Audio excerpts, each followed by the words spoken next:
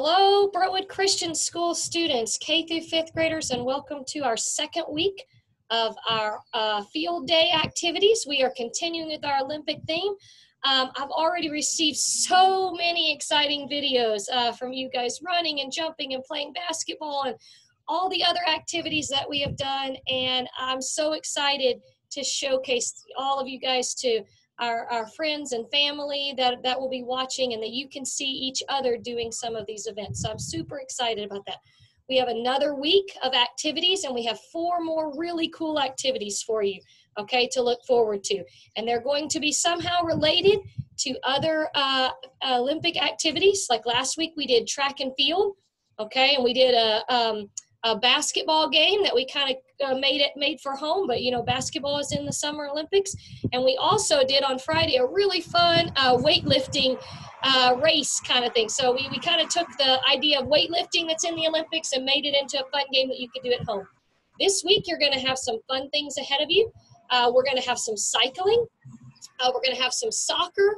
We're going to have some other really fun activities that you have to look forward to. So maybe a little gymnastics, okay? So lots of cool things. And we might even do some target games as well. So be excited about that. Be looking forward to that, and be ready. So today we're going to start with our Purpose-Driven Life book. And I'm going to read a section entitled, Size Doesn't Matter. 4 things on earth are small, yet they are extremely wise. A lizard can be caught with the hand, yet it is found in kings' palaces. Do friends and family tease you because of your size? Maybe you're short or look young for your age. Maybe you're bigger than all the other kids in your grade and feel like you're always stand out, but not in a good way. Every girl or boy grows up at a different speed. Your height or weight doesn't make you any more or less valuable. Size doesn't matter to God. Think about the lizard.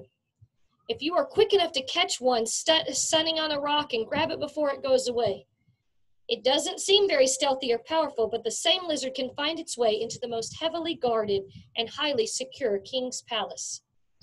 God can use something as small as a lizard to teach about wisdom, and something as big as a lion to teach about strength. God created you just the way you are.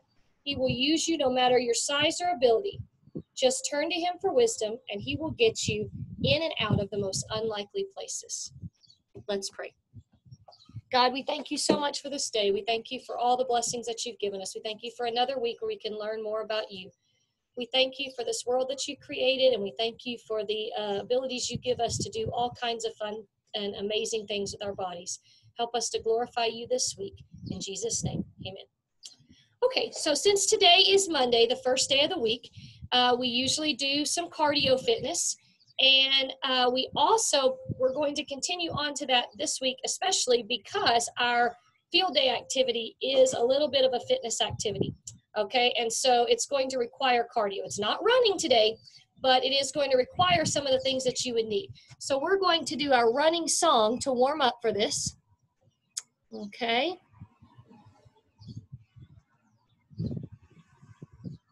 Let me get, here we go. And let's get this ready here. All right, and so we're gonna warm up with this running song and get our bodies all ready, and then we'll talk about our event. Clap your hands, clap your hands, clap your hands, clap your hands, clap your hands, clap your hands. Run in place, run in place, run in place, run in place, run in place, run in place, run in place, run in place. Touch the ground, stand up straight.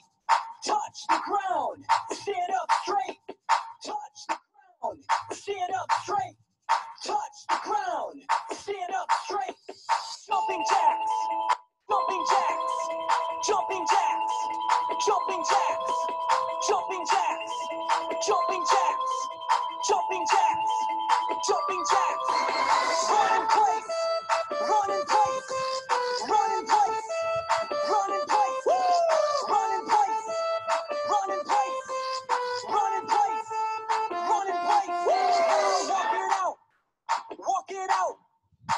it out.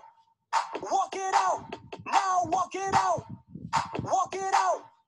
Walk it out. Walk it out. Slide to the left. Slide to the right. Slide to the left. Slide to the right. Slide to the left. Slide to the right. Slide to the left. Slide to the right. Touch the ground. Stand up straight. I always think that's jumping jacks coming next. Stand up straight. Touch the ground. Stand up straight. Touch the ground. Stand up Here we straight. go. Now it is. Jumping jacks. Jumping jacks. Jumping jacks. Jumping jacks. Jumping jacks. Jumping jacks. Jumping jacks. Jumping jacks. Run in place. Run in place. Run in place. Run in place. Run in place. Run in place. Run in place. Run in place. Walk it out. Walk it out. Walk it out. Walk it out. Now walk it out. Walk it out. Walk it out. Walk it out. Slide to the left. Slide to the right. Slide to the left. Slide to the right. Slide to the left. Slide to the right. Slide to the left. Slide to the right. Okay, great job. Now that we're all warmed up and we've done some running, let's talk about our event for today. Our event today is going to be cycling.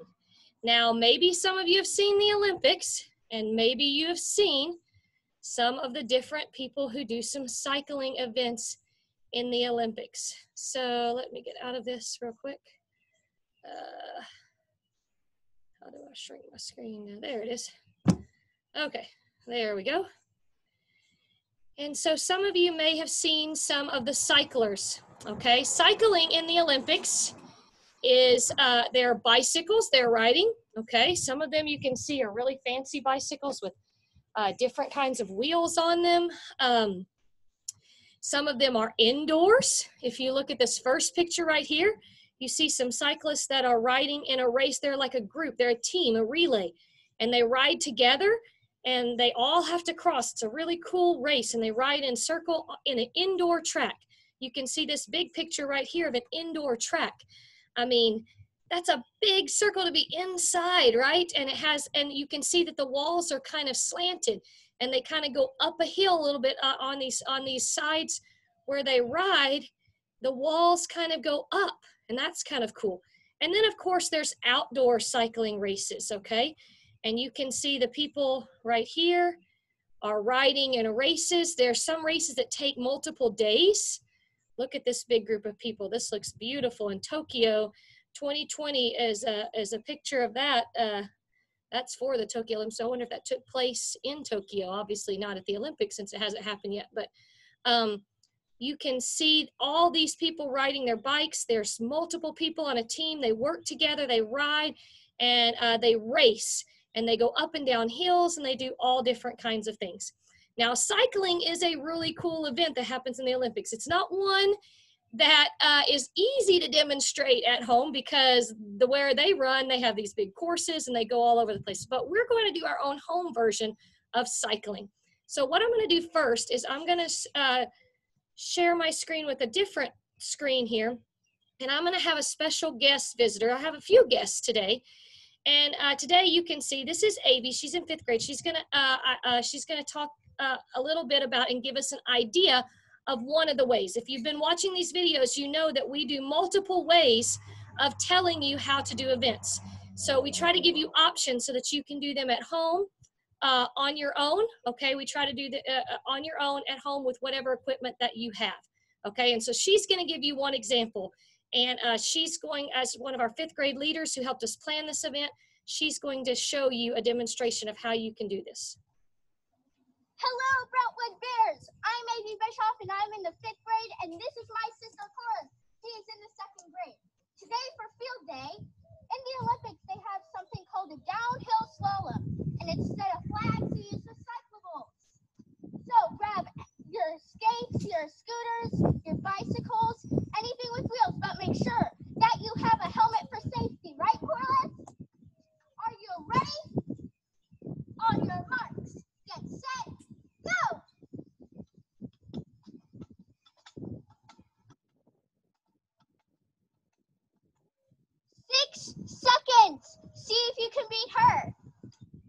All right, so that was excellent. Way better than I could do.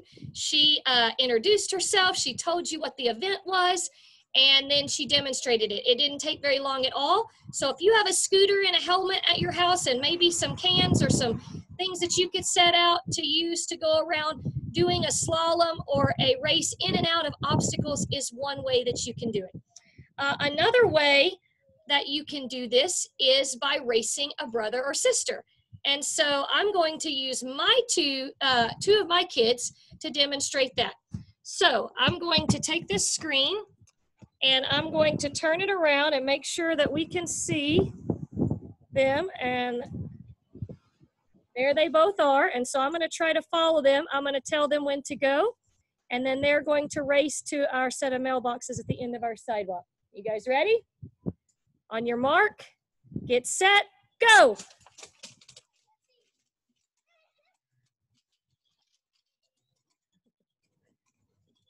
Okay, Reese lost her scooter there, but that's okay. That's a great way to race.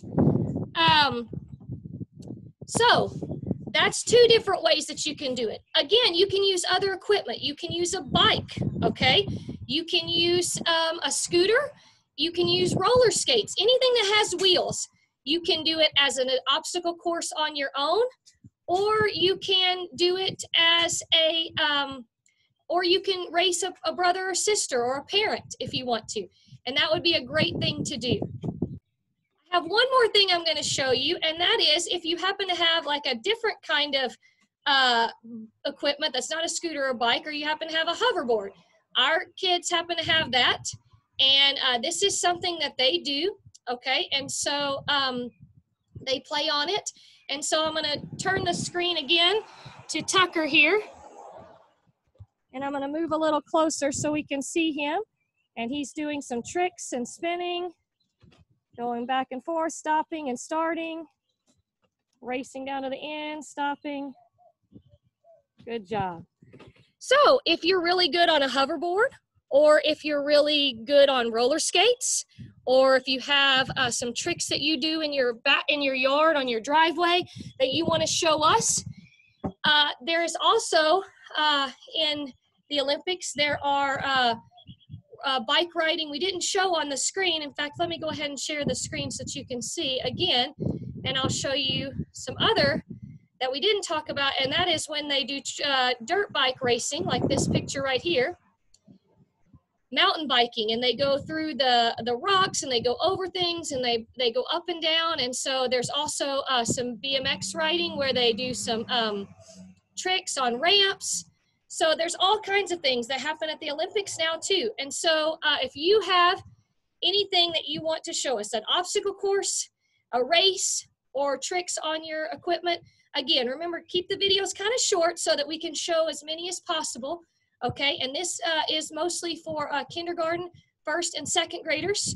Okay, we really want you guys to send in your videos on today, on Monday again, so that we have those and we can showcase you guys on that. We really want to have lots of those. Remember a couple things. Be safe, wear your helmet. Make sure you're using your equipment that you've done before in an area where you've done it before and your parents are approving of what you're doing, okay?